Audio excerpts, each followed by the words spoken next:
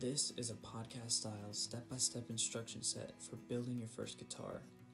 You can pause when needed. Let's get started. Step 1. Choose the style of guitar you'd like to create. Some common styles are Fender Stratocaster or Gibson's SG models. To do so, buy a guitar kit online. They normally run for about $150, and from here you can buy your desired model. Doing this will save tons of time and will eliminate the need for more complex tools. It will also give you all the electronics you will need. A good website to buy from is solomusicgear.com. This has all the soldering done for you and will make it nice and easy for a good price. Step 2. Attach the neck to the body of the guitar. To do this, slide the neck into the slot right at the top of the body, then flip the guitar and neck over. Next, put on the neck plate on the back of the body. This is located right where you attach the neck, but on the back. Pick up the neck plate and place it on the back. There are 4 screws at each corner of this rectangular plate. Drill 4 Phillips head screws into the 4 holes and your neck will be firmly attached to the body of the guitar.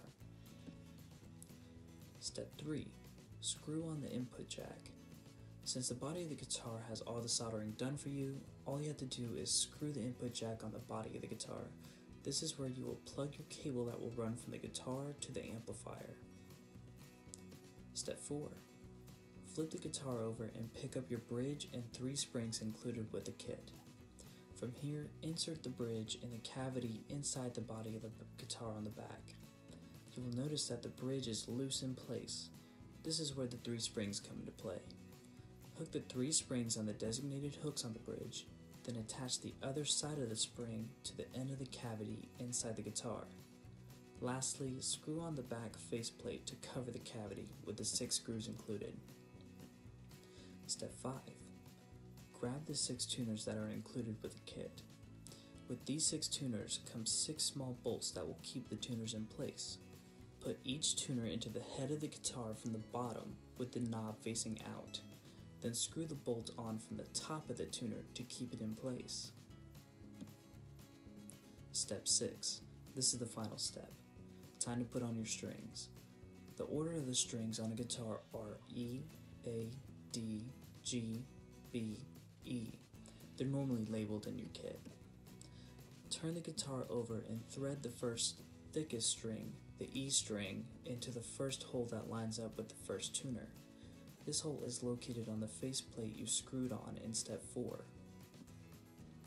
Once you do this, you will notice the string pop out of the bridge on the other side, which is the front of the guitar. Pull the string out as far as it will let you and line the string up to the neck.